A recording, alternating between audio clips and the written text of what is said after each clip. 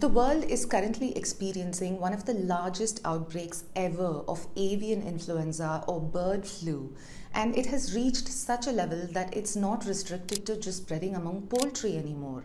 Migratory birds and even penguins have been infected and are dying, and mammals are infected too. This avian flu has spread to foxes, otters, seals, sea lions, minks, and even bears. Since this spreads among animals and birds and not humans, it is not a pandemic but a pan-zoonotic. What is very rare is for the bird flu to jump to mammals, but it looks like it has. It is even rarer for the bird flu to spread among mammals, that is mammal to mammal transmission, but this seems to have probably occurred in a mink farm. And as of now, it is extremely rare for it to spread to humans, but it looks like at least 4 humans have been infected and 1 died. Most likely, all of these animals and humans were infected by eating infected dead birds rather than the virus spreading from contact or among non-birds. But this is still concerning because if they have spread from mink to mink in a farm, say, the virus has evolved a mutation that makes it easier to transmit among mammals, increasing the foreseeable future risk to a multitude of species in the wild and in urban landscapes. What's more, this virus thrives in the cold. Infections start to taper as heat comes around, as sunshine and heat disintegrate the viral structure. However, this doesn't seem to be happening anymore. Cases simply fall during summers and spike excessively during winters, now leading to a potentially deadly new normal. This bird flu is of the type H5N1, and we'll come to details of that later. This is called a highly pathogenic avian influenza or HPAI. This outbreak that's currently ongoing is the deadliest in a decade, and it has caused egg prices in some parts of the world to soar. The first case of this outbreak was reported in Jan of 2022, just a year ago, and it has spread. It has killed hundreds of millions of birds already, especially poultry. It has also spread to almost every continent as it spreads via contact, feces, saliva, contaminated water, carcasses, the air, surface of objects, and so on. And when wild birds that fly across large distances are infected, the disease will spread in that particular area. If you have been following the famous, or rather now infamous, Emmanuel the emu, this is what happened in their farm as well, that led to all birds being culled and this viral emu violating that protocol. To prevent spread, bird owners, especially in farms, are asked to cull all their birds because the rate of death among poultry and domesticated fowl is as high as 100%. To prevent spread, bird owners are asked to wear gloves and masks when working with the birds and to wash their hands thoroughly before touching any part of their faces. Wild birds have always infected poultry, but it going the other way happens much less frequently. This time, the virus has jumped from poultry to migratory birds. This spikes the risk because migratory birds fly large distances and can carry the viruses to newer places and virgin territories. It seems that wild birds are spreading the virus more than domesticated fowl is. Poultry, like we saw, almost have 100% mortality, whereas other birds such as ducks can be asymptomatic but still be infected and carrying the virus. All through Asia, Europe, and the North and South Americas, hundreds of millions of birds have died or have been killed. But this extends to other animals as well. In Peru, over 500 sea lions and many wild birds have died, including pelicans and penguins. The virus hitting penguins is a major point of concern because all of the 18 or so species of penguins that we have are threatened to some level. Nearly half of these species are categorized as either being vulnerable or endangered. These birds are also found only in the southern hemisphere, and they live in colonies made up of thousands of birds. If the virus can spread in a colony, it will decimate all of these penguins. And then there's mammals. In France, a cat had to be put down after contracting the virus. In the US, 3 grizzly bears were put down in a park because they tested positive. In Russia, about 2,500 endangered seals were infected and died. In UK, a fox has tested positive. In Spain, a mink farm got infected and minks died.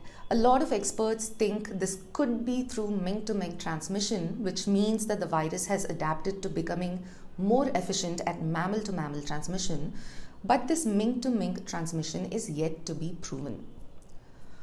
All of these infections primarily were through consuming the raw meat of an infected bird. If it turns out that seals and sea lions and minks and cats instead could spread the virus to each other, we are in really big trouble.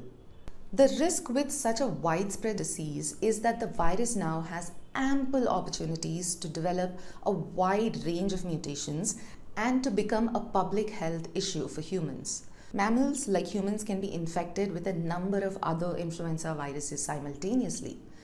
When these viruses enter the bodies of mammals, multiple viruses can combine together, or the same virus could undergo rapid mutation and then could make itself spread from humans to humans.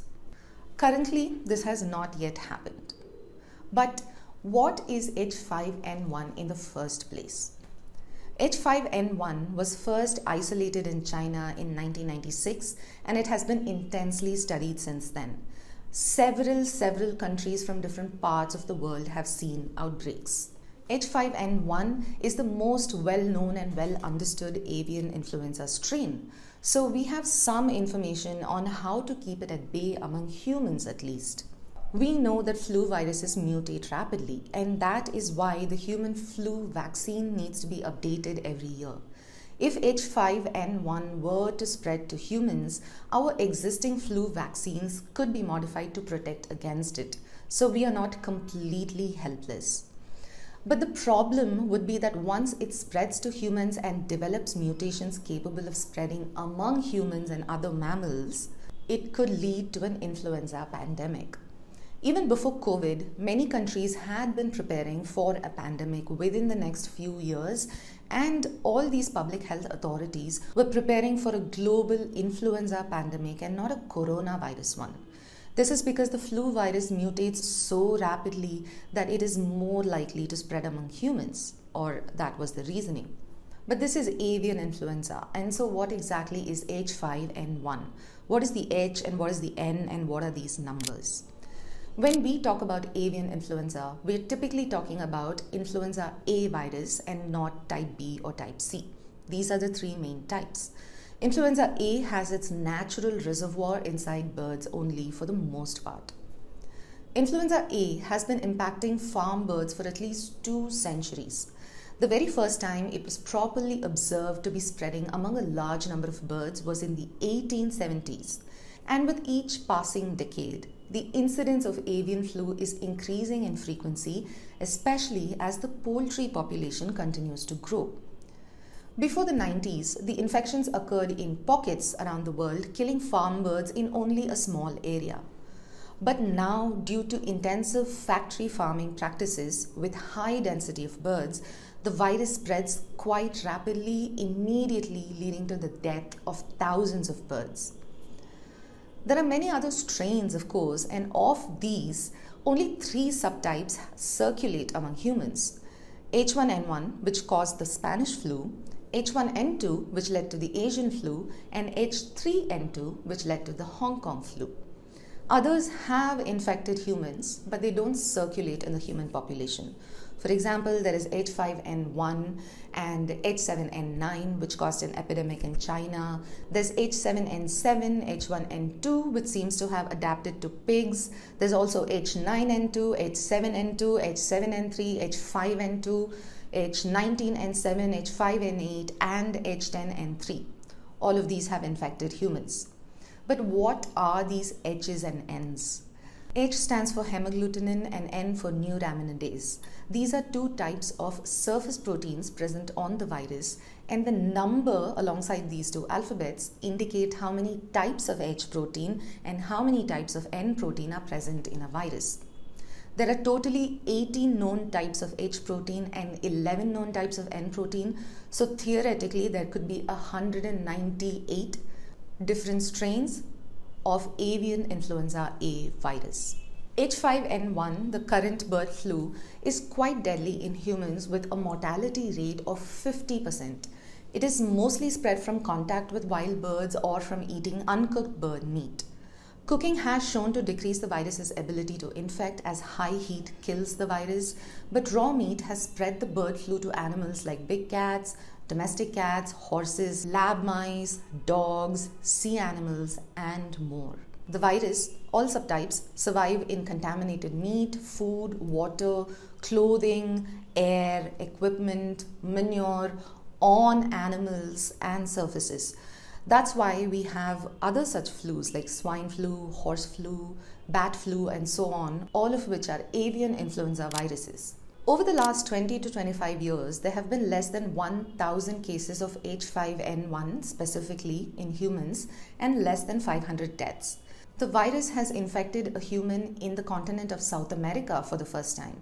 Last month, a 9-year-old girl who was in contact with poultry was diagnosed with it in Ecuador. Before that, a 11-year-old boy in Haryana contracted it and died.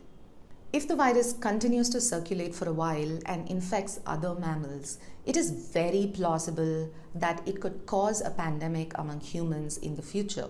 Therefore, experts urge extreme caution when interacting with birds and animals, especially in the wild and with poultry.